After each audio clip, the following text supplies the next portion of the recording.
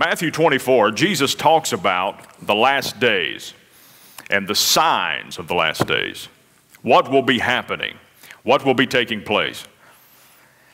And in chapter 23, he actually tells the disciples and Israel, he says, you will not see me again until you say, blessed is he who comes in the name of the Lord.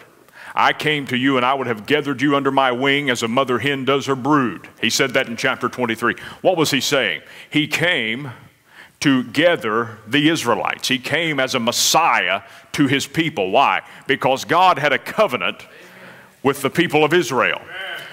But when he came, they rejected him. And he says, you're not going to see me again as the Messiah until you say, blessed is he who comes in the name of the Lord. When will that happen? That's at the end of the 7 years of tribulation.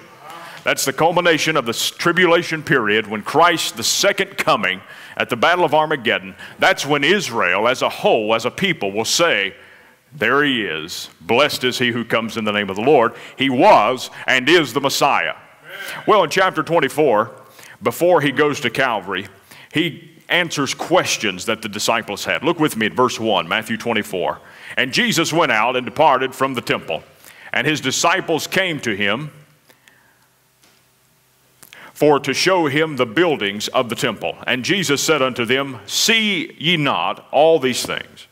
Verily I say unto you, there shall not be one stone upon another that shall not be thrown down. Talking about the temple, Herod's temple in Jerusalem. And this was fulfilled in 70 AD, about 40-some years later.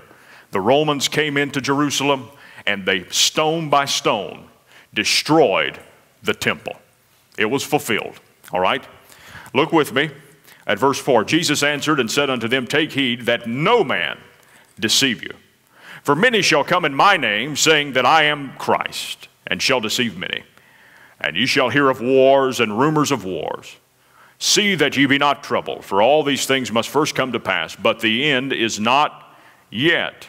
For nation, verse 7, shall rise against nation, kingdom against kingdom, and there shall be famines and pestilence, and, go ahead and highlight it, earthquakes and divers or various different places.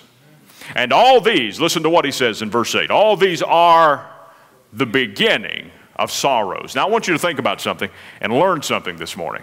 He's talking to and about the nation of Israel. So when he says these things, when he declares these things, he's talking to Israel as a whole, as a people. You follow me? So this is the context for the nation of Israel, not necessarily for you and I, because when all this stuff starts to take place in its heightened level, the church will be out of here. This is just the beginning signs of what is to come. And it will only intensify into what we call the tribulation period. And we're going to talk about that this morning. All right, look with me.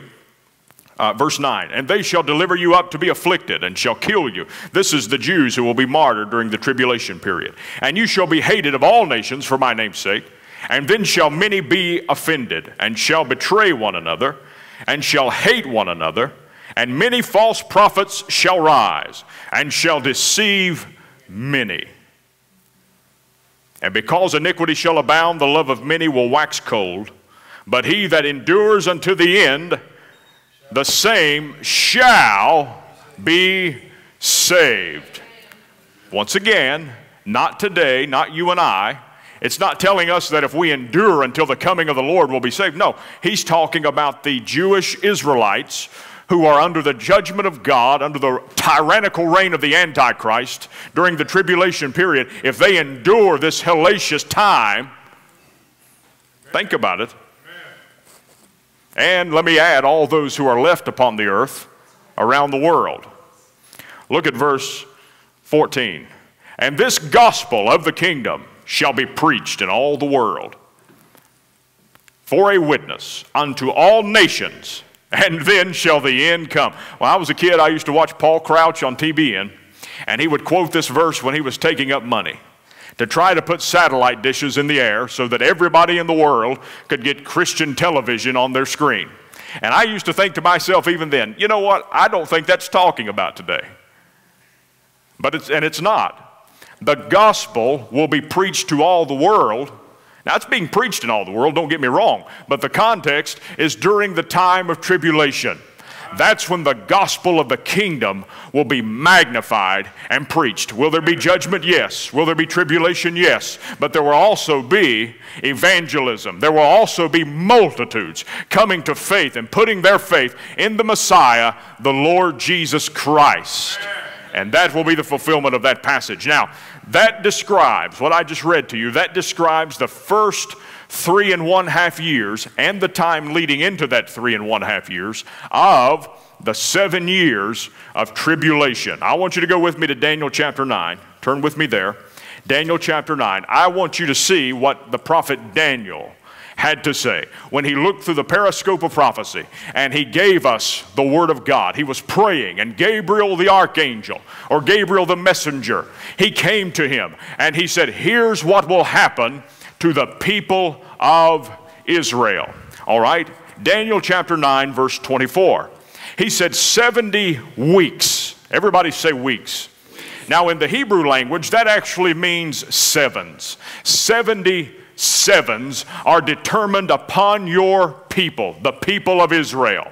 Now 70 times 7, mathematicians, is what? 490. 490 years have been prophetically determined upon the people of Israel. Then he begins to break it down.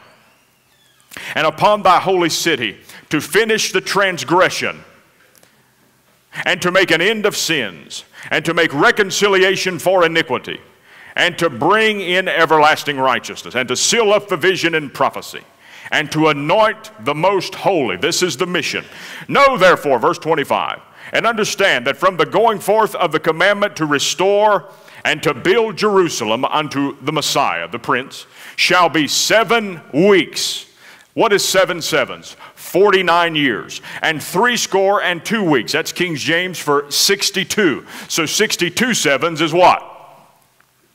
434 years. Plus 49 years is what?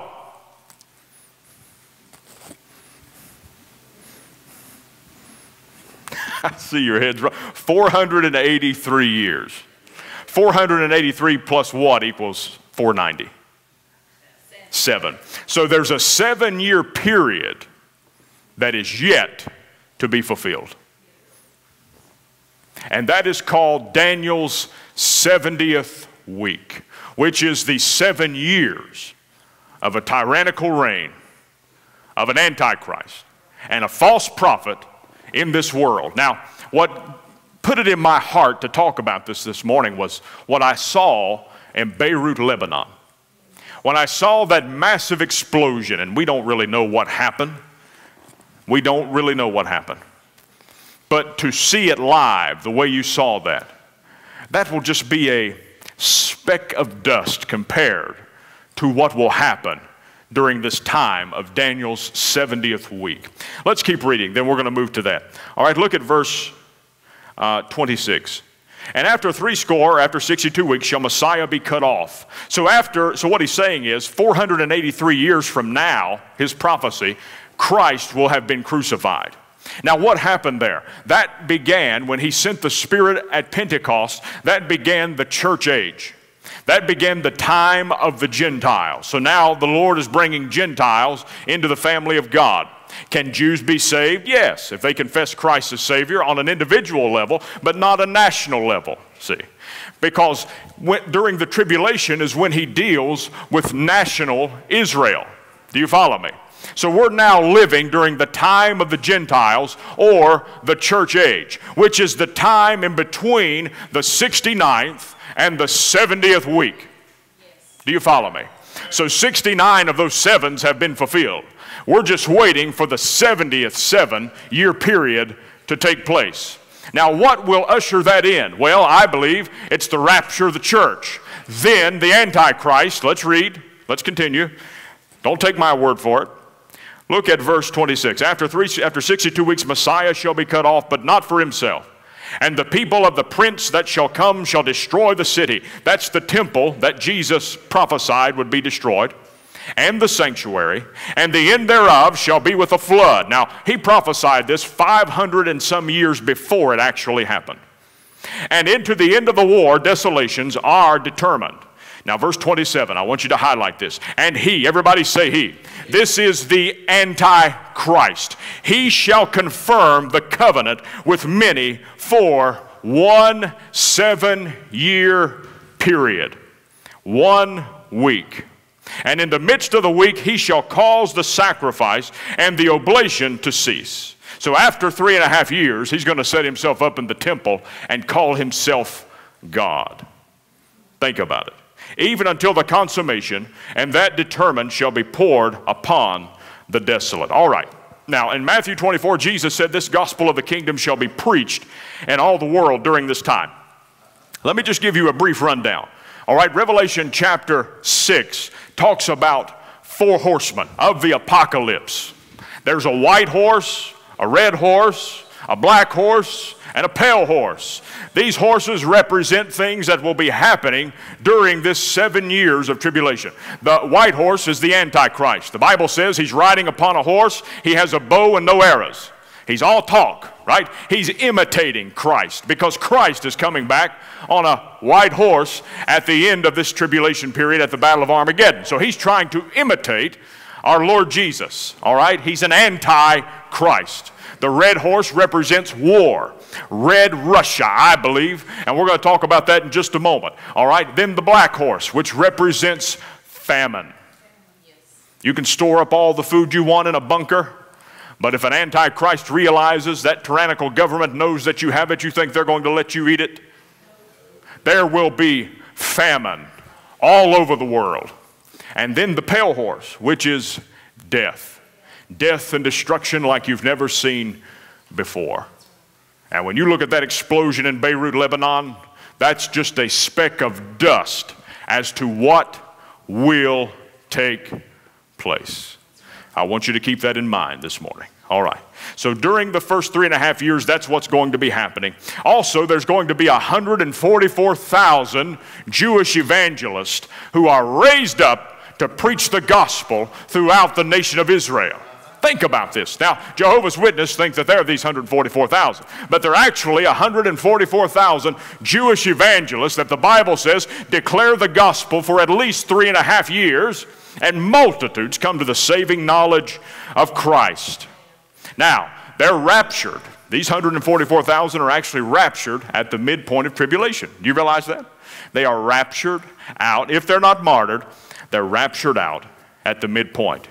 Now, there's also 2 witnesses that Revelation chapter 11 talks about. These 2 witnesses, many believe that they could be Elijah and Enoch. Reason for that is because they never saw physical death.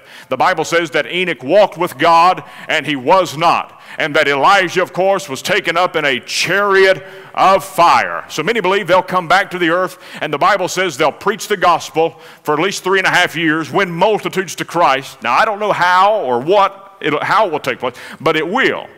And then the Bible says they will be assassinated, and that they will lie in the streets for 3 days. And the scripture says the whole world will view them for 3 days. Now, 60 years ago, you read that verse and you said, well, how can that happen? Well, today you just pull out your cell phone. You know what I don't like?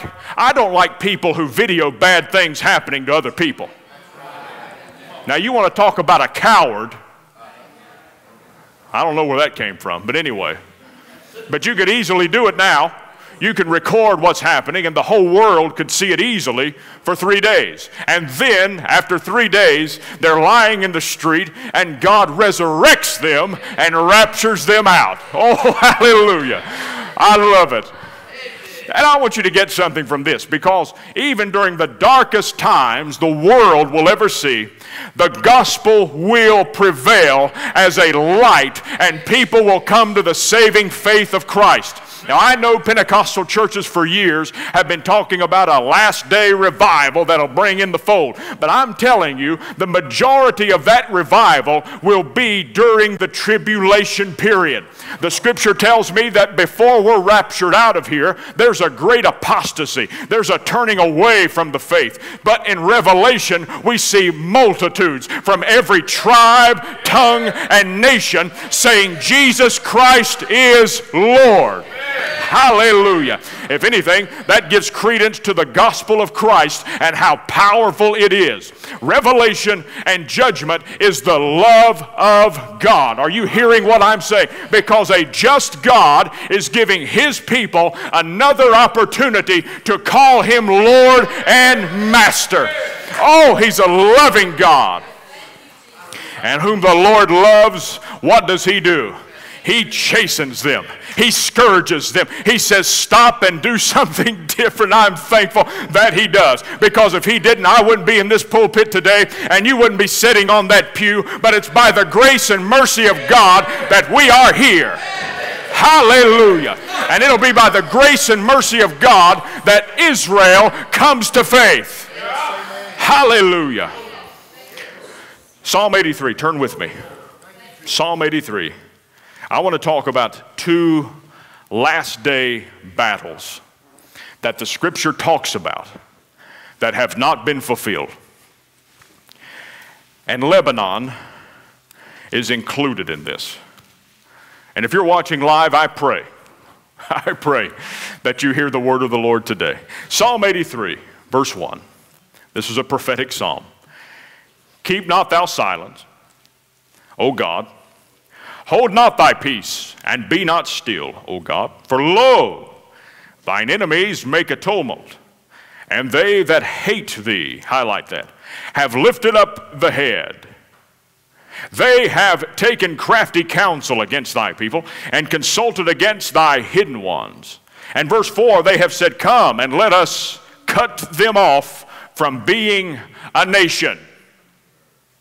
I can't tell you how many times Iran's government alone have stated they wanted to take Israel and just push them off of the map. A nation the size of New Jersey. Think about that. Verse 5. For they have consulted together with one consent. They are confederate against thee. Who are they? Well, let's look at verse 6. The tabernacle of Edom, the Ishmaelites, Moab, the Hagarenes, Gebal, Ammon, Amalek, the Philistines, and Tyre, and Asser. All of these people groups, listen to me this morning. This is important. All of these people groups represent the three bordering nations of Israel: Lebanon, Jordan, and Syria. Follow me. Conspiring to get rid of Israel. How quickly could it happen over there? Lebanon, Tyre and Sidon, that's Lebanon. Lebanon, Syria, and Jordan. The Gaza Strip, all included in wanting to put Israel off of the map. Make them a people no more. Nowhere in biblical history has this been fulfilled or anything close to it. This is something that is prophetic in the future, and I believe it could happen very easily. Now, go with me, with that in mind, go with me to Daniel chapter 7, quickly. Daniel chapter 7. Hallelujah. Well, I'm doing great on time. Daniel chapter 7, and look with me at a couple of passages here, because Daniel gives us the insight into an antichrist and his kingdom in the last days. And you say, well, why is this important to us? Because I'm sure you have family and friends that need to be born again, right? And maybe you need to get right with God. I don't know. Look with me. Daniel chapter 7. Look at verse 7. After this I saw in the night visions, behold, a fourth beast, dreadful, terrible, and strong exceedingly. And it had great iron teeth. It devoured and brake in pieces and stamped the residue with the feet of it. And it was diverse from all the beasts that were before it. And it had 10 horns. Everybody say 10 horns. This is a 10-nation kingdom that the Antichrist will rule. Verse 8, I considered the horns, and behold, there came up among them another little horn. Highlight that. That is the Antichrist. And before whom there were three. Everybody say three. There were three of the first horns plucked up by the roots. So I believe, my opinion, is that these three are Syria, Lebanon, and Jordan, the bordering nations of Israel. And I believe that the battle that will supposedly happen will not happen. I think that the Antichrist, having made peace with Israel, with these three bordering nations, think about it, so now they're dwelling in peace. Which leads me to Ezekiel 38. Go with me there quickly. And I'm going to tie this together for you. Ezekiel 38. This is another battle the Scripture talks about that has not been fulfilled. It's referred to, and I'm sure you've heard it, the battle of Gog and Magog.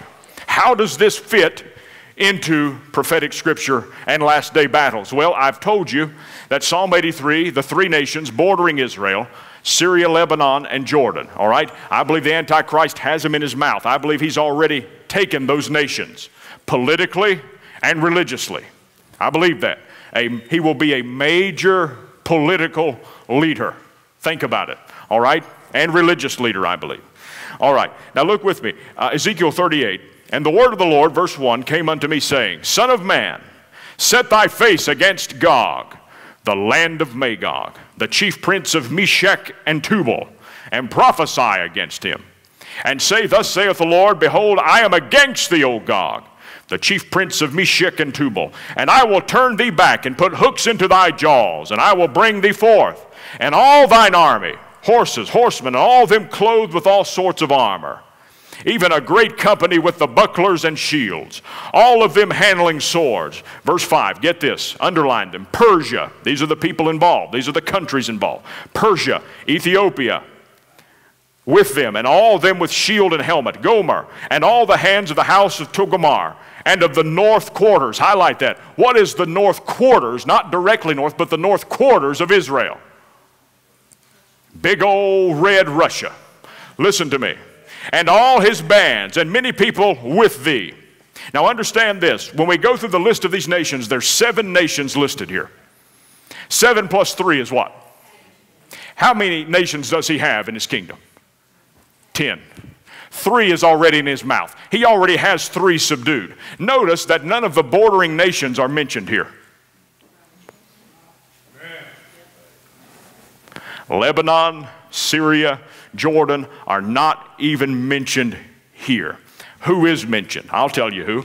Gog is the leader. That's the Antichrist. Magog is the land of Meshech and Tubal, which is, when you trace it back through Shem, Ham, and Japheth, the sons of Noah, you get the land in the area of Russia. Then there is Persia, which is modern-day Iran and Afghanistan.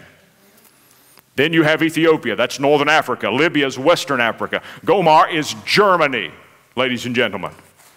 Then you have Togarmah, which is modern-day Turkey.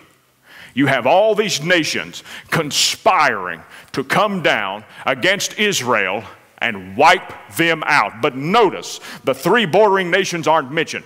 Here's what I think happens. Let's read. Will you go with me? Look at verse number 9. And thou shalt ascend and come like a storm, and thou shalt be like a cloud to cover the land. That's a lot of soldiers, isn't it? And thou and all thy bands, and many people with thee. Thus saith the Lord God, it shall also come to pass, that as the same time shall things come into thy mind.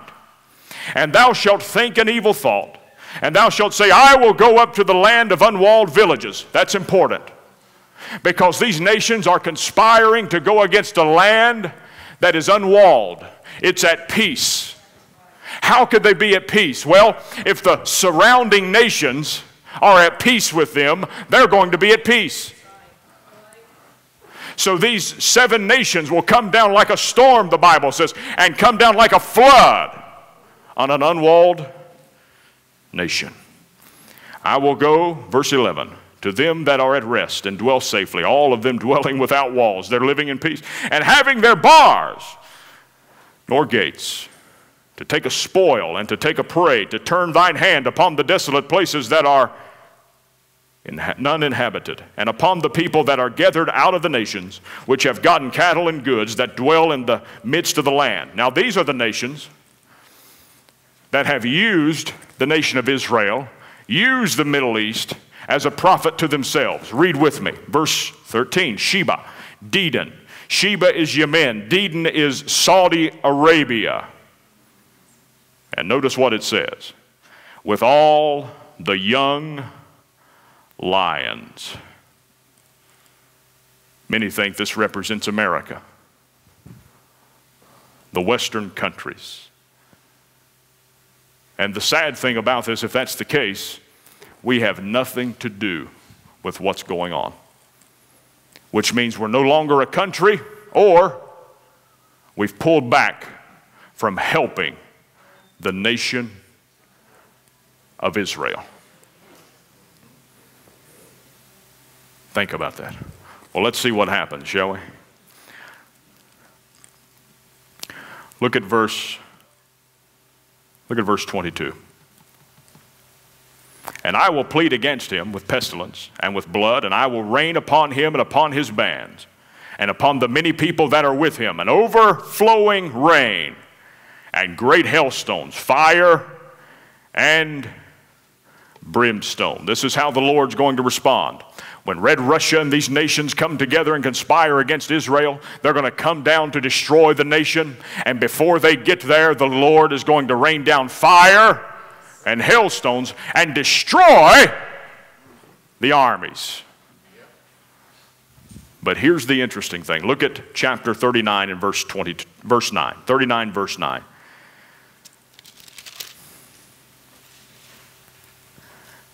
And they that dwell in the cities of Israel shall go forth and shall set on fire and burn the weapons, both the shields and the bucklers, and bows and arrows, and the handstaves and the spears, and they shall burn them with fire for how long? 7 years. So here's what I think. Revelation 13 says that this Antichrist will deceive the very elect. That he will call fire down from heaven. I think this Antichrist will take credit for this battle. I think he has 3 nations under his arm already: Syria, Lebanon, Jordan. And then when these 7 nations come down to conspire, and fire comes down to destroy these nations, it could be nuclear, I don't know, but we know that God is in control of that. But I believe the Antichrist will take credit for what the Lord did. And that's how he'll be able to say, sign a treaty with me for 7 years, and you'll have a job taking care of burning all the weapons of mass destruction for 7 years. Daniel's 70th week. I tell you all that to tell you this. When you see things happening like that in Lebanon, the media is quiet about it. The media is quiet about the rockets that have been launched to and from Israel in the past month that you didn't even know about from surrounding nations.